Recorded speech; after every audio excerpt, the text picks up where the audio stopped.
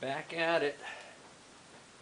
I got this all wired up, and this is where it's going to tuck between there, that, and this is going to get pressed into this groove so that when I tighten this down, it'll act as a strain relief.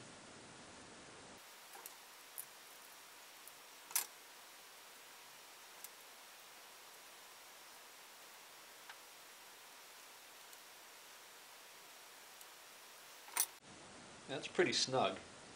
The other thing I could do is I could actually get a cable clamp and maybe bolt it right here if I wanted to. If I find one of those hanging around, I might just do that.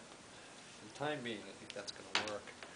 So now, I'm just going to check, make sure nothing's shorting out on the other side over there. So we should be able to fire this up. Use this old head connection here. There we go. Make sure I've got to disengage it anyways.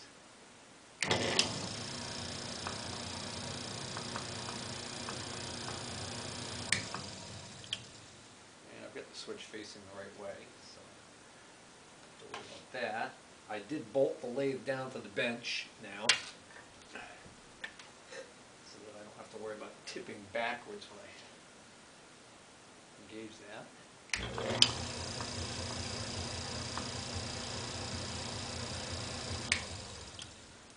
Alright, so now I'm going to mount my switch. Okay, I screwed the switch in. I'm going to put the switch plate on, but if you notice, the switch plate has got some damage right there, so I'm going to try and straighten out that corner. Okay, so first I'm going to just try and roll this corner out a little bit.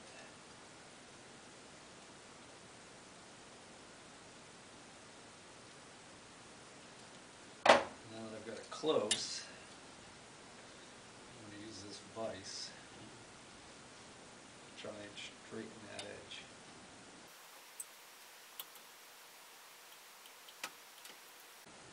Alright. Now, there's a general waviness to this whole thing. So what I'm going to do there is I'm going to find, let's see, a couple of pieces of flat steel I think I've got. There's a couple of pieces of steel that I keep over by my shop press.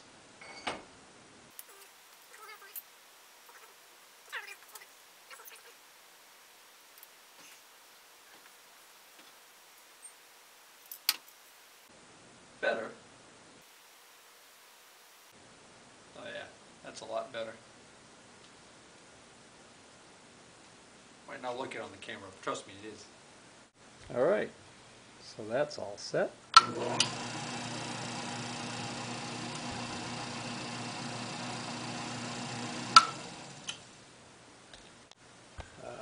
Just disengage the compound drive. Everything looks so much cooler going faster.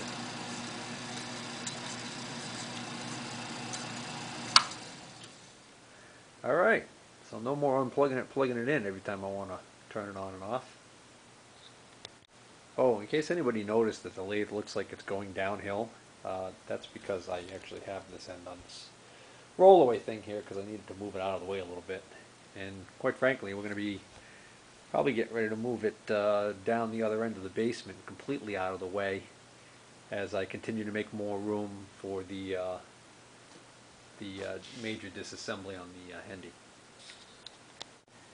The only other thing I wanted to do before I stopped working on the Atlas for now until I fabricate that support that's broken down the other end is I want to get my change gears straightened out, because I know I found some gears in a box that were near the lathe when I got the lathe, so I know I have some, and then I just got that whole set quite a few gears in, and I want to figure out between all of the gears I have what constitutes a full complete set, keep that with this lathe, and then sell my spares. Well guys, I'm almost there. You know, I'm almost to the point where I can't do anything else other than until I replace that uh, broken bracket down the end there. So tonight I'm just trying to figure out what else I can do. I'm going to put on my change gears, the ones that were on there when I took the machine apart, and at a later date I'll go find that other box of gears and explore what's in there. And then I did clean this up better tonight. This is the cover that goes over here, so I gotta put that on. That's just how does that go? I think this just goes like this underneath this cover here, underneath this screw. Alright, so I tighten that cover on, and then I put my Jacob's chuck back in.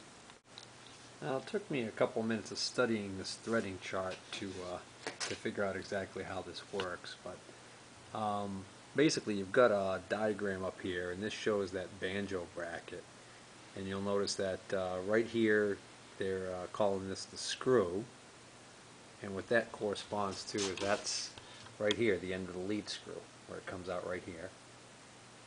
Okay, and then we've got this right here they're calling position C, and what they're talking about there is they're talking about this right here. Okay, so that's position C, and then they're talking about position A and position B. Those are actually this gear right here.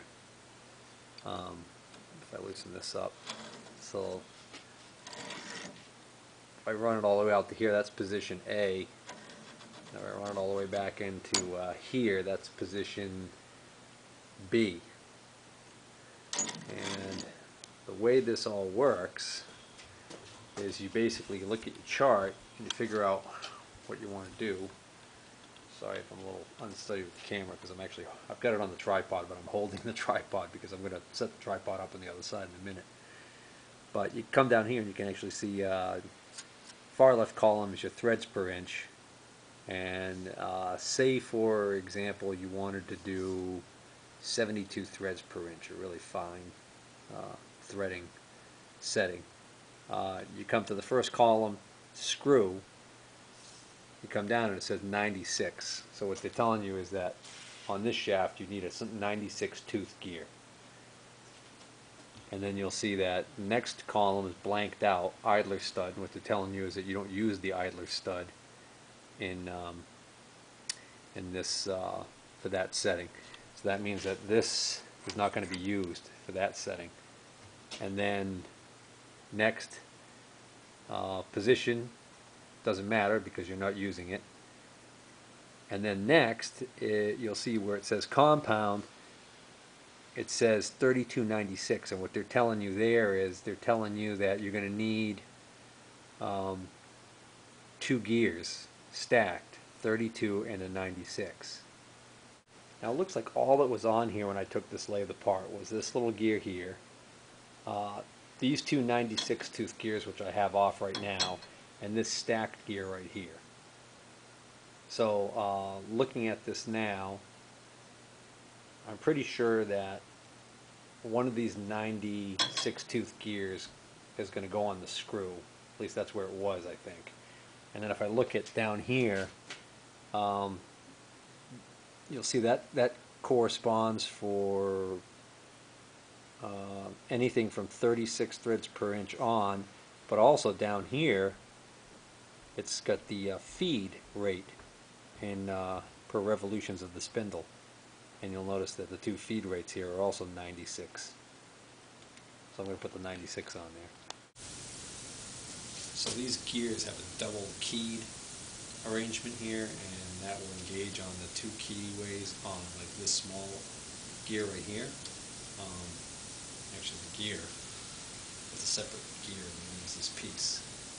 So if I take that off, you'll see that little piece. But I think I had this Woodruff key right here that was in my parts jar with all of this. So I think this Woodruff key came out of here. So I think what's going on is think maybe there's one of these missing from over here, and that something was fabbed up. So let's take this off and take a look. Nut. That washer looks factory.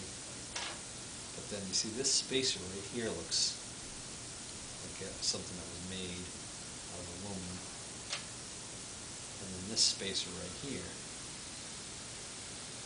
don't know if that's original or not. That looks original. So there is a keyway in this, feel it right here. So put this woodruff key in.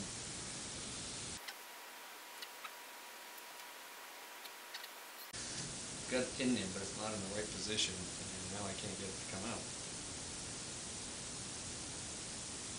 Use a screwdriver. Could rotate this up. A little easier. There we go. Now I can clearly see that. Slot.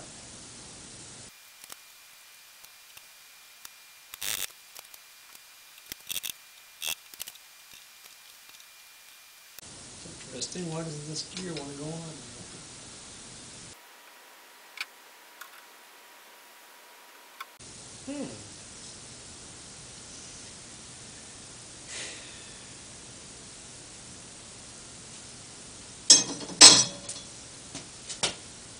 Might have to go back and look at the early videos I shot. Refresh my memory. Okay, I just didn't have that woodruff key down far enough. So now, slide this gear on. Question is, does this gear go all the way on towards the back? Or did one of these spacers go on first? In other words, does that spacer go on and then the gear, and then the spacer, and then the washer? You like that?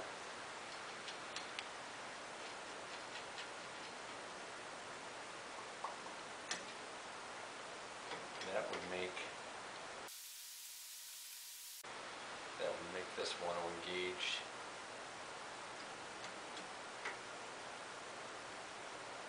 this 20 tooth gear in the front here like this.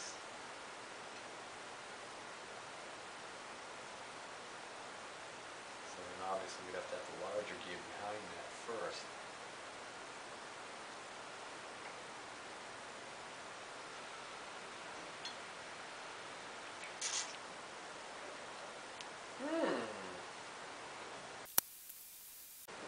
Put this all the way back.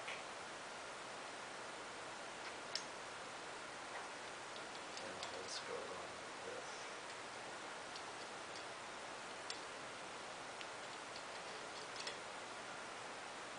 Now this gear is going to engage this gear in the back.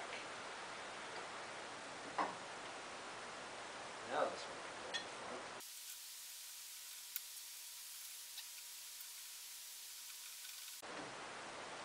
This would have to come here like this. And then this whole bracket. This whole bracket swivels up.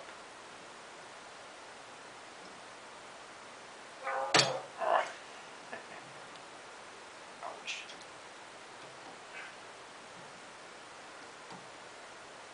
Like that.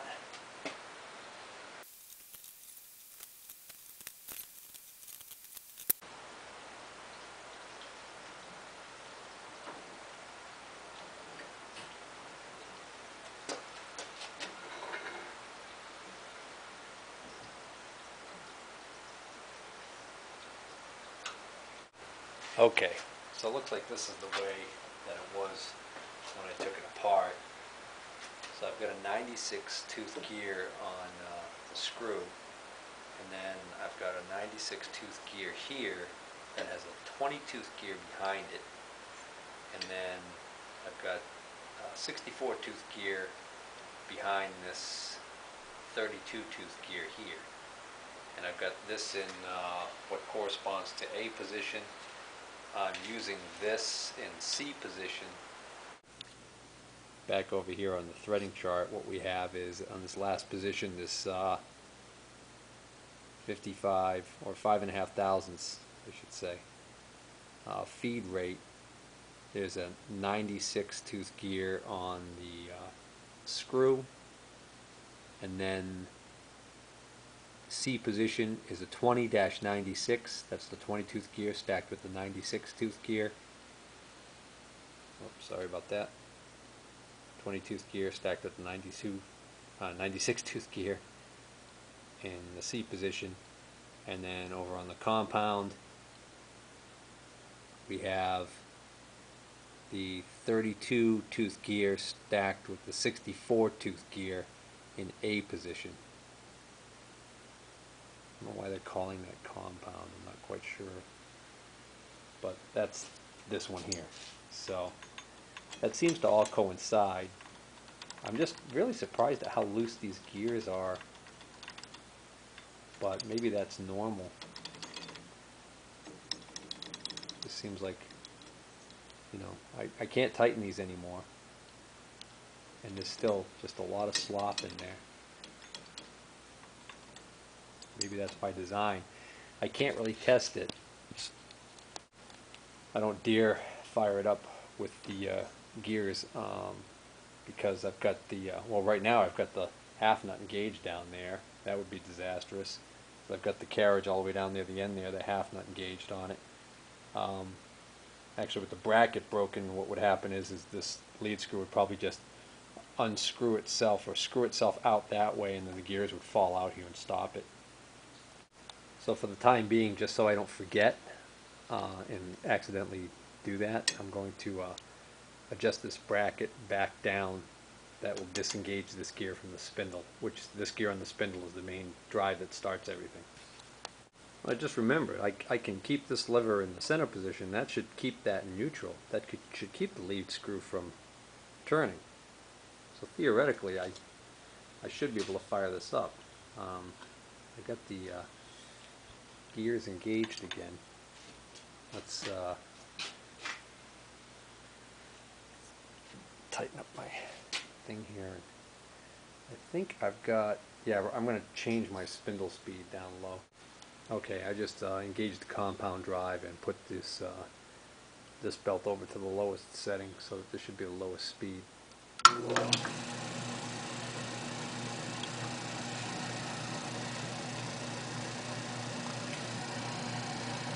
Yeah, so that's working the way it should. The lead screw's not turning because I have this in neutral.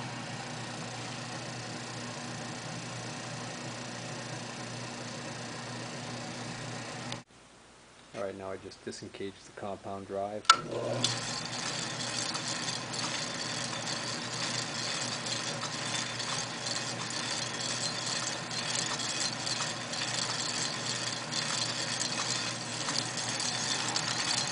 It's a little noisy, but there isn't any lubrication on there right now. Alright, so I think that's going to be it for the Atlas for a little bit until I get the parts I need to make that bracket down the end there. So I'm going to just clean up my tools here and then move this on out of the way to give me a little more working room here. And I'm going to start working on this assembly of the rest of the Hendy.